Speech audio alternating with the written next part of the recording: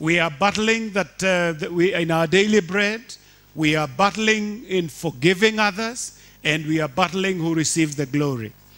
And then we also talked about prayer last Sunday. And I want to still dwell around there. Tell your neighbor, dwelling around there. Because, you know, it is like I have not sija penya. I want to penya kidogo.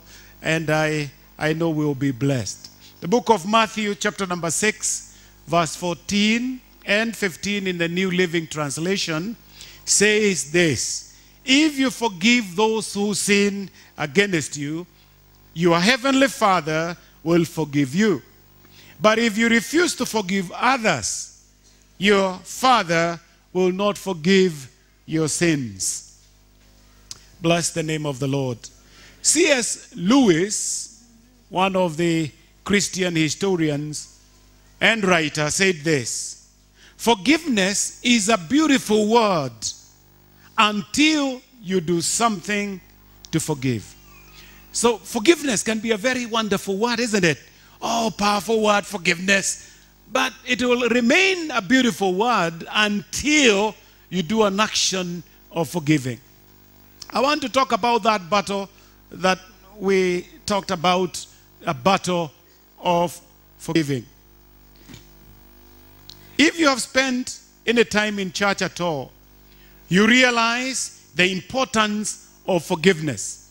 Because in church we have a lot of opportunities of missing it. For example, Millicent has an opportunity to forgive all of you because 99% of you never showed your face in her graduation. She has an opportunity to forgive you. Imagine, Millicent, you have an opportunity to forgive all of us. So in church we have that opportunity to forgive. Why? Because sometimes somebody has sat on your seat, the place you normally sit, and you come and now you feel like, no. In church, if you've been in church long enough, you have a great opportunity to forgive. Amen? Sometimes there are no notes like today. So you have an opportunity to forgive me in a time like today. You have a great opportunity. So if you have been in church long enough, God has given you opportunity, tons and tons of opportunities to forgive others. You know that it is a biblical concept. You have read verses like our text. You may even have been warned about the physical, emotional, and spiritual consequences of unforgiveness. If you have been with us in the nuts and bolts, we have talked about it. Even in the encounter, we talk about it. How it can hurt you, how it can bind you if you lack to forgive another person. And of course, you are in no doubt genuinely grateful for God who was willing to forgive you. Because he took a human form, like we have done now as we have taken the Holy Communion. He took a human form, came and dwelt with us, and all what he wanted was to forgive you and to forgive me. Bless the name of the Lord. Why then is there such a discrepancy between our understanding of forgiveness and our willingness to grant it to others? Why? Why do we have that? We have a big problem. I know we like to be forgiven. Amen. But do we forgive? Because that's a key. I like to be forgiven. Don't you? I told you last Sunday, if there is someone, if you are in a couple, you live with your husband and wife, you have opportunities actually to forgive each other. Because if you don't, nail by mouth can appear many times. Where you nod. And you know, a story is told, maybe just before I continue there, of this couple that had nail by mouth for a week. They were not talking to each other. And so the man wanted to catch a plane. He was leaving for Europe for some big meetings. But it was nail by mouth. So he wrote down and said, honey, please wake me at 5:30. And slept. And the honey woke up at 5:30 and said, honey, wake up. It is 5:30. Now you can see the story. The story ended up, he woke up at 7:30 and he quarreled her. And she said, you can't quarrel me. You also wrote down. I also wrote up. You would have woken up, checked on it, then you would have done what you have done. Now it costed them a lot. I pray that it doesn't happen to any couple in here. At least kuongea kidogo inasaidiaga sana. A respected counselor and author, David Seamards, observes this, that most emotional problems among evangelical Christians are caused by the failure to understand, failure to receive, and failure to live out God's unconditional love and forgiveness and grace to our people. Failure to live what God's standard is of forgiving others and releasing others that have bound you. So the issue of forgiveness touches each one of us every day. Every day. Occasionally, it is a major crisis that forces us to choose between forgiveness and unforgiveness. For example, unfaithful spouse, unwanted divorce, unfair termination from your job, sexual abuse, and so on and so forth, slanderous rumor, and so on and so forth. Regardless of the size of the offense. Let me say that again. Regardless of the size of the offense, forgiveness is not usually the preferred response. It is not. Why do Christians actually who have been forgiven so much have difficulties forgiving others? Why? Why do Christians that have been forgiven have so, they feel so hard and so difficult to forgive others? There are three reasons why I cannot forgive. Three reasons I cannot forgive. Three reasons. Number one, why I cannot forgive is because I don't understand what forgiveness is and what it isn't. So I can't forgive because I don't understand what forgiveness is and I don't understand what it is not.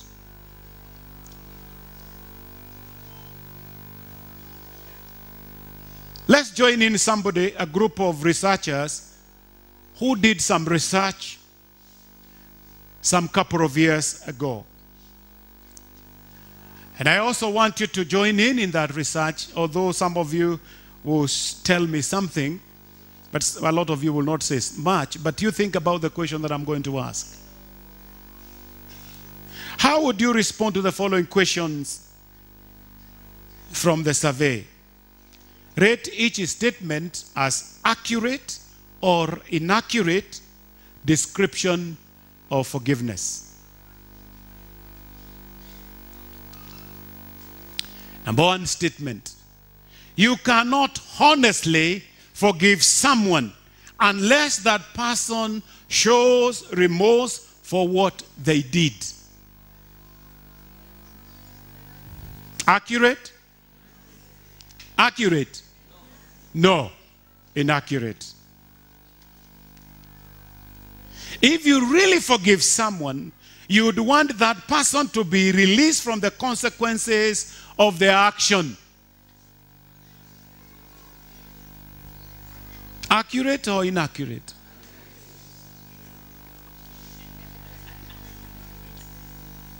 If you genuinely forgive someone, you should rebuild your relationship with that person. Accurate or inaccurate? If you have really forgiven someone, you should be able to forget what they have done to you. Accurate or inaccurate? Now, can I tell you something? All the responses above are wrong. The biblical perspective is that each of those statements are wrong. They are wrong. Why?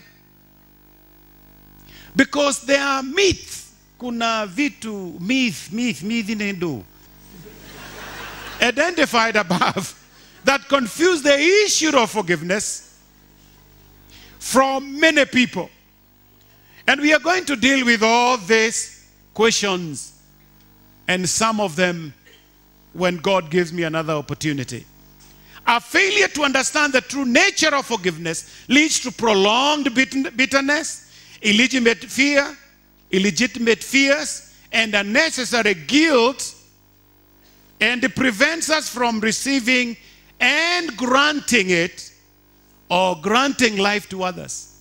So in other words, you can be bound.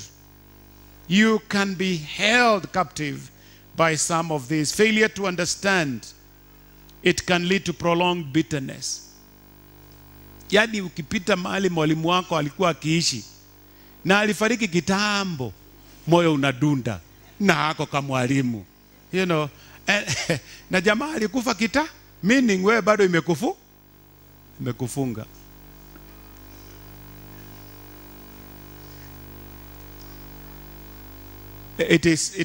May God help us. May God help us.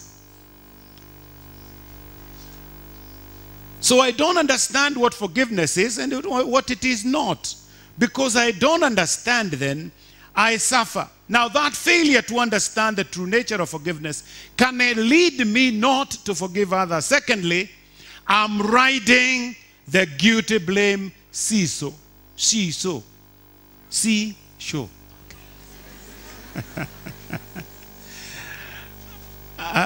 A seesaw.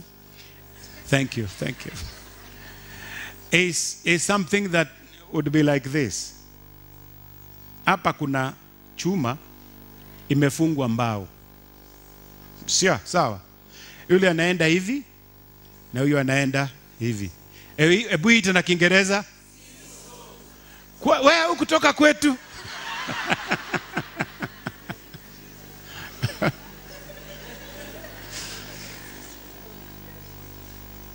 I'm riding the guilty blame C and thank you. Remember, riding as a C as a child, what happened when a mischievous playmate suddenly scrubbed off the seashore? Yani kajamaa mlikuwa mnaenda hivi, alafu kwa ghafla kalikuwa kama kufika pale chini. Kanatoka mara moja, pop. What happens? Pooh! The crash is. Now the boys used to do that. Girls are good, hopefully. Unless there was a mischievous one. The only way you and your partner could ensure a safe landing was to get off that sea simultaneously. So you get to a place, you say, shuka, na mimi ni shuke. In the human mind, there is a sea with one side labeled guilt and the other side labeled blame. There is a sea, one side labeled guilt and the other one labeled blame. The only way to keep the seesaw in balance is to make sure you have enough blame and balance it with guilt. Now I want to speak to you. We are talking about forgiveness. A lot of us, what we have, I say these are some of the things that we carry over and over and over. That's why we don't forgive, because what we do, immediately you are guilty. You heap a few blames. Kama si Pastor Shikuku. Mimi ninge, Kama si Deliverance Church. Mimi ni. What you have done, there is some conviction somewhere, and you are guilty about it, but instead of learning to receive it and forgive, you pick the blame. Now, it has to be enough so that the sea can stay balanced. Wow.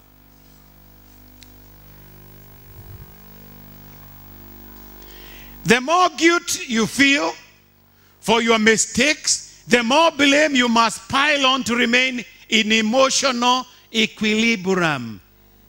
Or equilibrium. But what happens if you suddenly get rid of the blame towards others through forgiveness without also removing your guilt? You will emotionally crash. Yani, ukiziwacha tu mara moja, utacrash. So there must be a way of getting out. One reason we are hesitant to forgive people is that it is much easier and safer to blame others for our problems than to blame the most logical culprit, who is supposed to be me. It's easier to blame everybody else. Why did you not get A in biology? Because I did not like the teacher. Are you sure? I had a relative, actually. Very interesting relative. We used to laugh a lot with Alice because we were helping this relative of ours. And every exam he had an excuse. Why did you get E here? I went there ready, but... So anyway, he got a certificate, but usiniulize ilikuwa imeandikwa nini. But every time they had something, he alikuwa na kitu. You blame everything. Your guilt, let's learn to forgive others. So the only way of us to get out of that thank you, safely, is to remove your guilt and stop blaming others at the same time, so that you are going to be saved, so that you don't crash when you fall. Thirdly, I cannot give away what I don't possess. You see, we read and said, it is Jesus, he's the one talking, and he says, if you want to be forgiven by your heavenly Father, also learn to forgive others. So because you have received, you can also release it out. I'm not saying it is easy. I'm saying you can. I'm saying it is possible. Because it is basically impossible to impart something to another person that you have not fully experienced. If the majority of people on this planet have never experienced the unconditional forgiveness of God, then it is no wonder most of them have difficulty forgiving others. And because of the world, we carry along the world with us. Last Sunday I told you there are some people, hata anaapa, hata Kristo akirudi siwezi kumsamehea. Now then you wonder, kweli? Na unaenda wapi? Mbinguni. Gani? Labda hii iko hapa. Hapa juu. Because you see, I have had people sick. Not long ago we went and buried a man that the picture we had from the daughter, the guy lived on the grace of God for over 2 years. 2 years. And I think one time I took a few pastors, we passed by my friend and we prayed for him. But he really preached to us.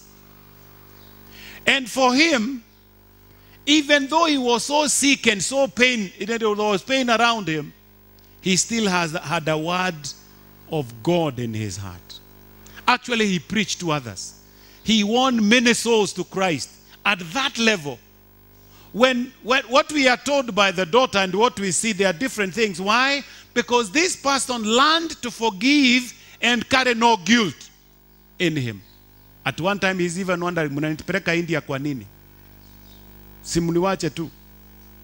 But the grace of God sustained this man and he knew how to forgive others. Now I come to you. Just a headache that runs for 1 week. You blame God and the pastor hakuweka mafuta vizuri. Kwanza ule aliniwekea tu mafuta tulikuwa tudogo sana. Angeweka nyingi itiririke. You know, you want to blame everyone. And finally you say hata huyu Mungu sijui kama nitakuwa nikimwamini tena. Nimetoa tithe, nimetoa. Have you? There are people when they get to that level they blame even God and they count their faithfulness, they forget. Wacha nikuachie hapo. Si nilikwambia hapa kuna mtu mmoja tulirudishia tithe yake.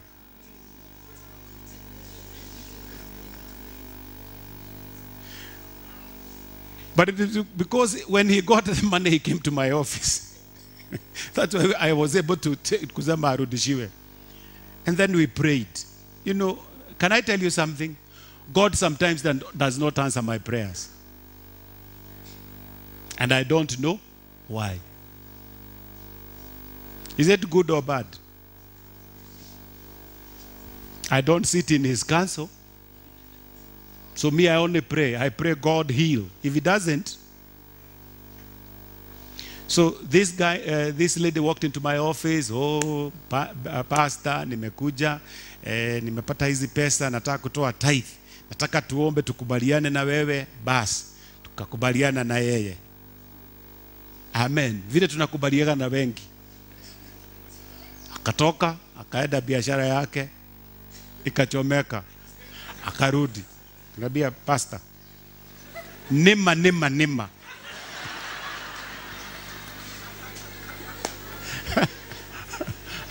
Then I told her, we don't do that.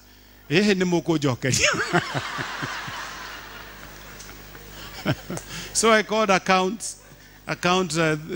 those years. One of the pastors was the accountant there. Said, please look for money and return hizi pesa za huyu dada. Anyway, alipopewa hizo pesa hata kanisa alihama, hata nini alihama kila mahali. Sawa. You want to blame God. You miss it. But if you have received it, maybe you can learn to forgive others. This was just introduction. I want to finish in the next 10 minutes. Can you imagine that? Yandi leo tutatoka kwa service 1:15. Can you imagine that? So be it. One guy was my lecturer at Park. And one time I'm getting in with my Volkswagen, and before I park, I used to park it next to the cafeteria for various reasons. Unajua ukipaka karibu na cafeteria, unaweza toka uitwe na chief cook akwambie chapo zimeiva, pastor unaweza onja moja, so that as you go to class. But then when I was there, I had a commotion. By the way, hiyo university imebadilika, wale mnasoma siku hizi ilikuwa military, dorms zilikuwa kama za high school. So in one of the dorms kukatoka jamaa na bagi anakimbia, nikasikia anakimbizwa, nikakimbizana naye nikashika. Pastor Bukuja. Sasa mimi kwa sababu ya utundu wangu nilikuwa nimezoea kushikwa na polisi. Na wakikushika wanashika hapa nyuma. Kwa hivyo nikashika kwa jamaa nikakainua. Asante. Sikuinui.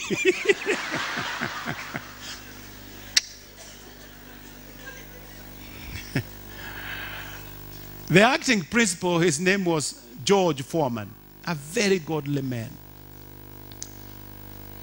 So I took the boy to George Foreman with the students saying, stone him. Hey, and then I said, pana msipige. Pelekee mwalimu. Then when we took to the mwalimu, this is what he told us.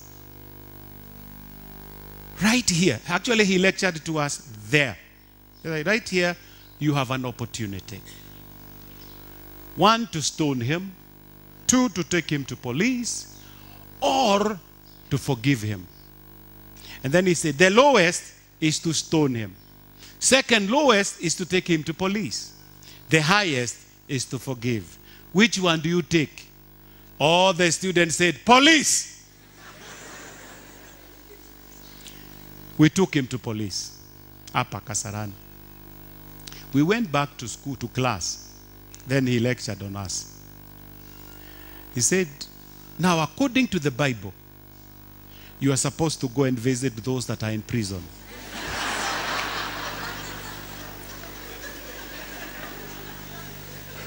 Yeah. So he said, especially the one whose property was stolen should be going there to pray with him and to forgive him. I don't know how the case went. But the point that I'm bringing is from these men of God who would teach us the principles of forgiveness. Because the highest is to forgive, love, release him. But the lowest is to stone him or kill him. Then, fortunately, he was also going to teach us 1 Corinthians. And in 1 Corinthians, every chapter, he gave us principles. But the highest in every chapter was love. Whether it is in marriage, whether it is in doctrine, whether it is in love, whether it is in speaking in tongues and gifts of the Holy Spirit, the highest was love. Why did he learn that? Because he himself forgave someone who raped his daughter, looked at the rapist in the eye and said, "You are free."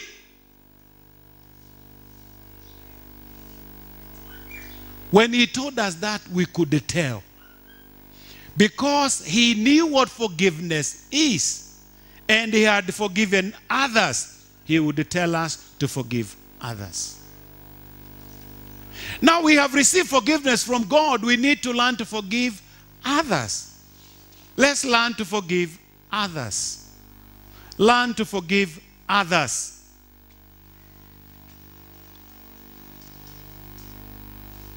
In this church, there was a drama sometime, and the drama was someone wanted to kill the husband, and there were members here. We read them in the papers, The husband said, "I forgive her." I thought, that was great. The person who wanted you dead, now you can stand and forgive. Now that is God. Forgiveness. Forgiveness is key. I want to finish with this little story, and then I'll be done.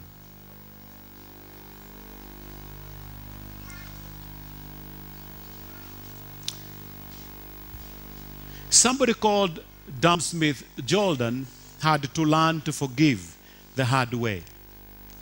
In 1885, in the US, his sister, there were two in the family, his sister, people took her, abducted her. So she disappeared for 5 days, and on the 6th day, they found the body.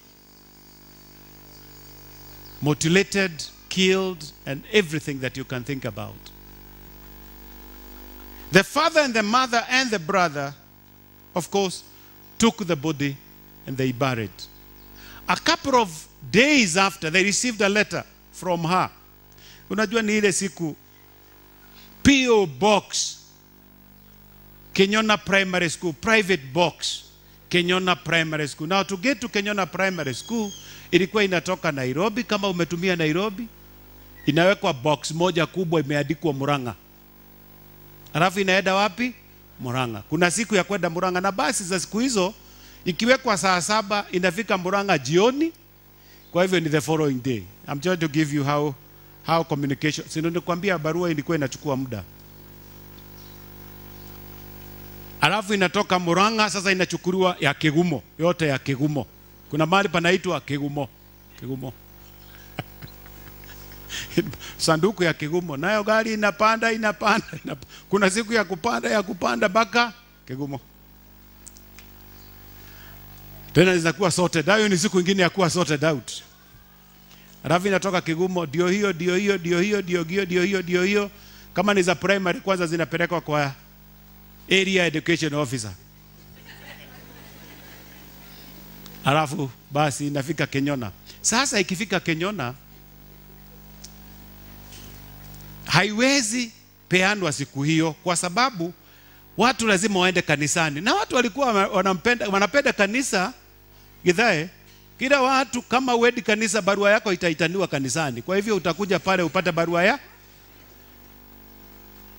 Muthoni wa Muracia, Njiri wa Kiruthi, Githa Ndirango wa Githaya, you know. So it takes almost a whole week. So the letter did not get to where they lived until after a couple of days they had buried. And the letter was written by the sister. And the sister said, please, don't you worry about what has happened. Don't you worry about me. Because me, I have gone to see my father. But I pray for you. And then she quoted a scripture. All things work together for good.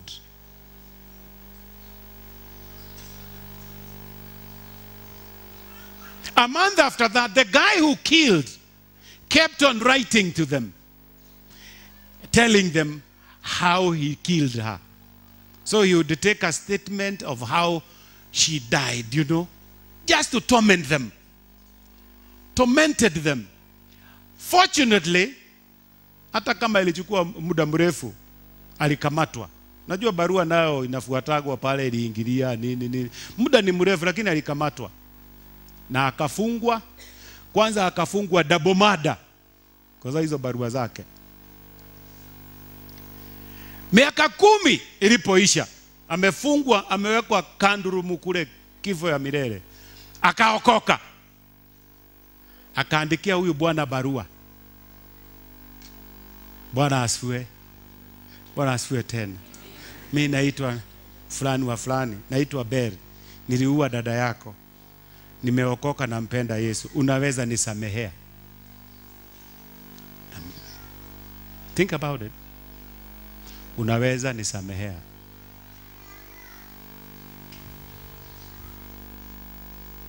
Unaweza nisamehea? Sio ni ngumu. Nisamehea aliyeua my sister. Na akanionyesha vile alimuua na torment alizofanya kwake. Alafu anaomba msamaha. Hakuna kitu kama hiyo. Lakini alipokuwa akiomba, Bwana akaendelea kumsaidia. And after a couple of years, naye akamwandikia akiwa jela, akamwambia, kweli nimekusamehea.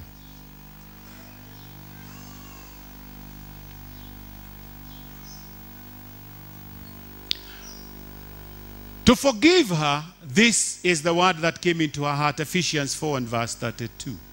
4:32 says, and be ye kind one to another, tender-hearted, forgiving one another, even as God, for Christ's sake, has forgiven you. It wasn't easy, it wasn't overnight, but God gave him the answer that he needed. We are to forgive just as Jesus Christ forgave us. So he was able finally to sit down and write back and tell the killer, you are forgiven.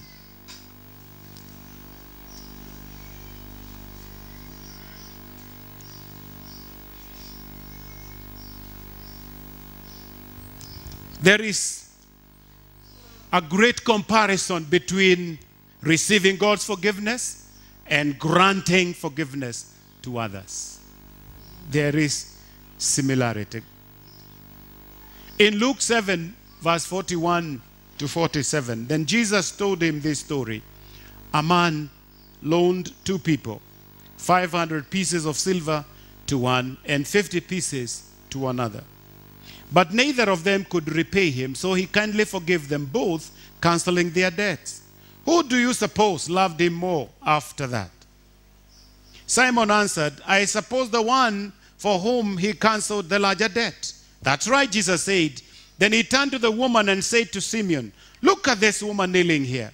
When I entered your home, you didn't offer me water to wash the dust from my feet, but she has washed them with her tears and wiped them with her hair.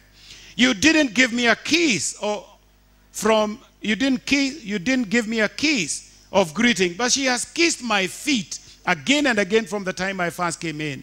You neglected the courtesy of olive oil to anoint my head, but she has anointed my feet with a rare perfume. I tell you, her sins, and they are many, have been forgiven. So she has shown me much love. But a person who is forgiven little shows only little love.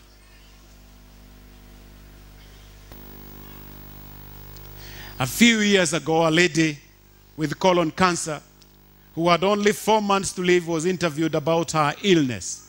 And she was asked, how does it feel to know that you are terminal? And this was the answer.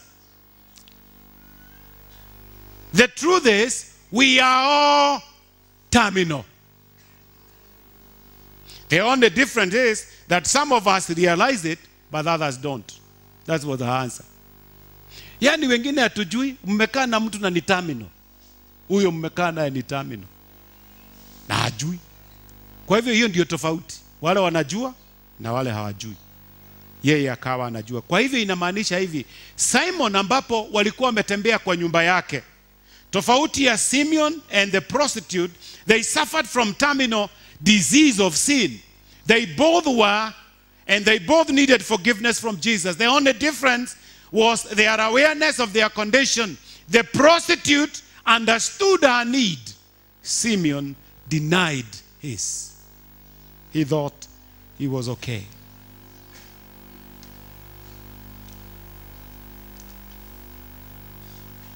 Why I cannot forgive? Maybe I don't understand it, or maybe I'm afraid of doing it, but most likely I just haven't experienced it.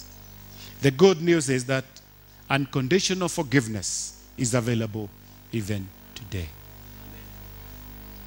May God help us to experience forgiveness. Because if we are going to forgive others, allow your spirit to experience forgiveness. Yani ukae ujue, condemned to die, but Jesus took your place. Forgiven, set free.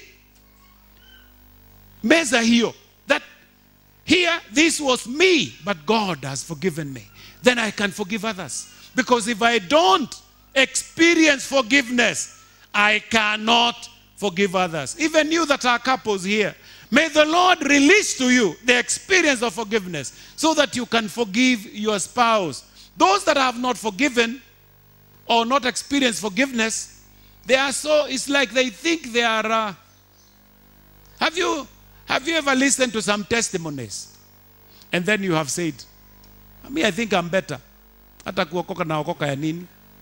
Kwa sababu kama kweli kuokoka ni hiyo dhambi ametaja.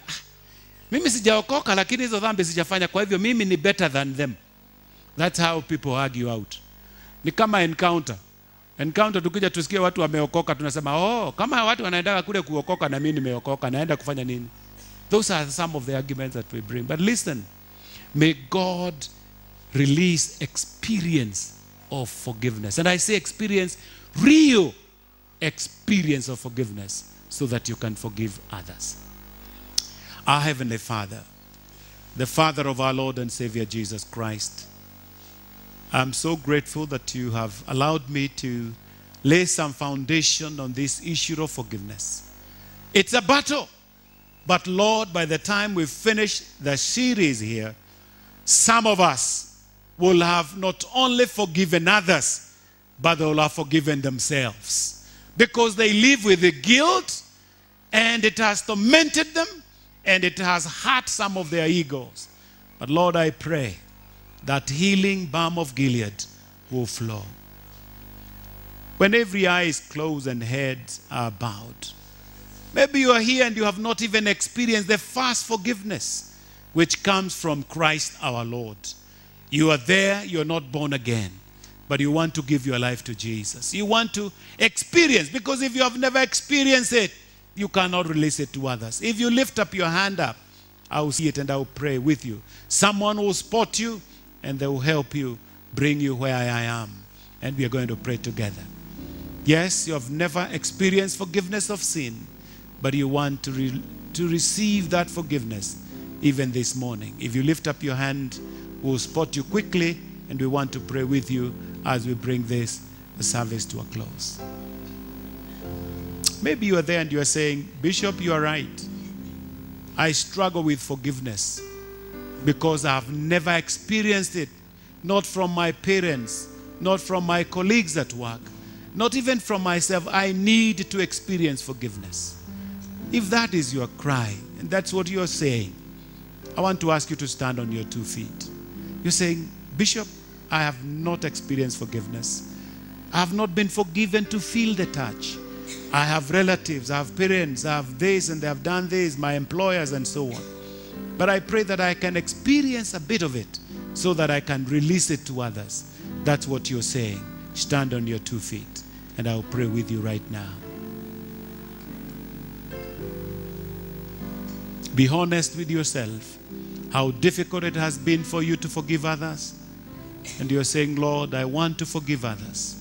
You can only do so if the Lord opens your spirit and release that bliss of forgiveness. And you feel the forgiveness, not only of the sins that you have done, but of even the things that you struggle with. Feel the bliss of forgiveness in the mighty name of Jesus. Father, those that are standing, honest men and honest women, that are saying, every time it happens, the struggle is, how do I do it? How can I do it when I haven't experienced such? And therefore, Father, I pray the Spirit of the living God will blow into their spirit a bliss and a release of forgiveness into their spirit so that they can forgive others and forgive themselves. I want to thank you, Lord, and I want to bless you. For this we ask in Jesus' name. May the good Lord bless you. May the good Lord prosper you. In Jesus' name.